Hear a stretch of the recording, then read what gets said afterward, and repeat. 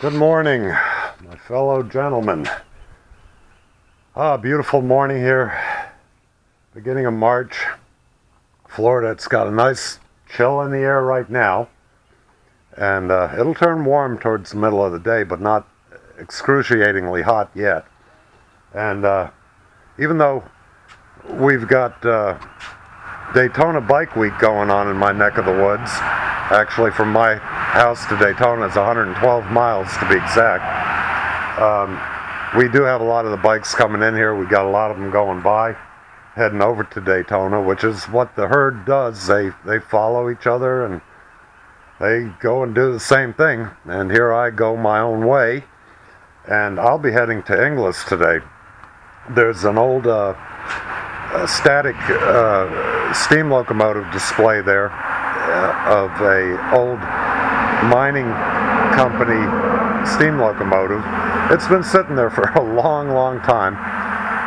Nice little stream in the back and everything else. It's a nice relaxing ride through the country, and it's in the opposite direction of Daytona, which makes me increasingly happy because half of the fools that go to Daytona can't ride. So avoiding these people is an added benefit to heading the other way, which we'll be doing. So I'm going to continue this when I get out there. I've got the bike all set up. I'm still putting a few things into the tour pack here, just my camera and stuff and things that I don't want to forget. And then I'm going to have lunch afterwards anyway. But the bike is done, ready to go. I'm going to change, get into a little bit better riding attire, and we're going to go out there. So I'll pick it up when we get there. So we made it to the train, the choo-choo. And this little area is, well, Levy County. I don't know what city, if any, but a little land for this wayside park was donated to the people of Levy County by Georgia Pacific Corp. 1969. There's a nice little stream back here, and I don't know how far back it goes, but there's the choo-choo, the Iron Horse in front of the big Iron Horse. And this was an old logging train, or a logging locomotive, and it's kind of written up here. It's Patterson-McGinnis train.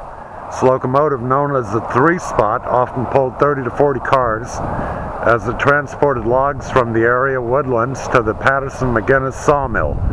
Originally a wood-burning engine, thought to be built about 1915. Its service ended around World War II. The locomotive was donated to Levy County by the Patterson-McGinnis Lumber Company in 1969. It's maintained by the Department of Transportation in the Gulf Hammock Wayside Park. Okay. I thought it was an old coal train, or couldn't remember. It's been years since I've been out here. And they've painted her up since I was out here last. Looks good with a little coat of paint on it, and boy, it's hard to see in there. Well, some people have thrown some rocks in there. Very, very simplistic. I'm sure they removed a lot of the train, or the components to it, but it sure does look a lot better. The rusted hat on it and the multicolors, well, it's starting to peel again a little bit, but it still looks very good. Well, it's an old 1915. Wow, that's really something. Well, they did a nice job painting it up, though. Looks a lot better. Yep. A big old boilerplate. I'd sure hate to have to undo all those bolts every time I need to get in there.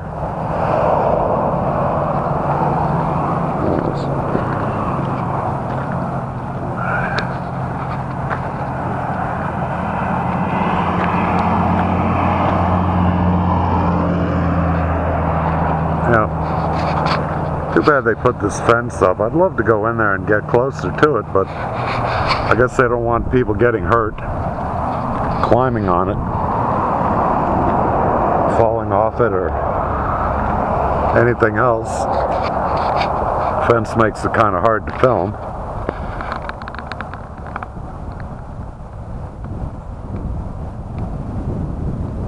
I bet that was a belching, pissing, screaming, hissing monster in its day.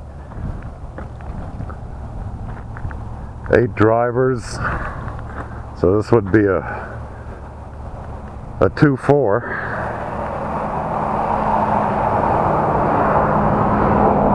Or no, sorry, a 2-8. Jeez, my modeling railroad knowledge is going out the tubes. A coal tender. I wonder if that hose was for water. Maybe they carried extra water in there too. But anyway, no entering, fenced-in area. Okay, kind of figured that. Got the barbed wire on the top here. Don't think anybody's allowed in.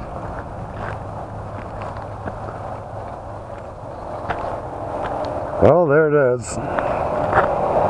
Kind of a nice ride. I'm about halfway to Cedar Key. I was considering going on Cedar Key, but you know, maybe have lunch there. But God, it is such a boring ass 22 mile ride heading west towards the Gulf, and it's very cramped there. The street, there's not a lot of parking.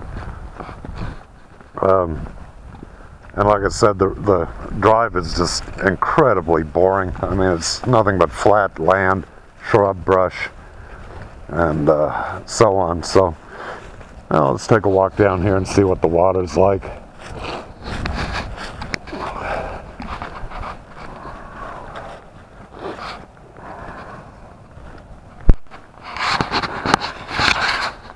Oh, gosh. The legs aren't as solid as they used to be.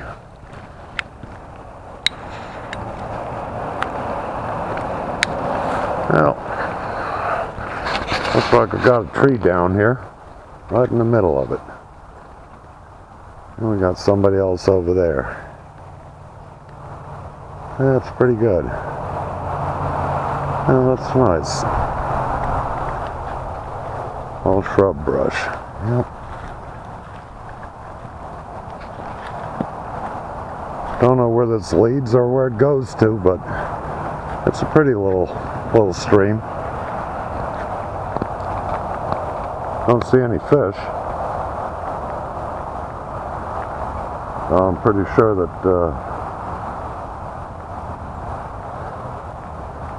any place with water in Florida is going to have fish, some kind of wildlife. Anyway. That's it, folks. That's our little excursion for the day. Gonna head back towards civilization, get something to eat. So, we'll pick it up if anything else interesting comes along. If not, that'll be the end of it. All right. Be good, y'all.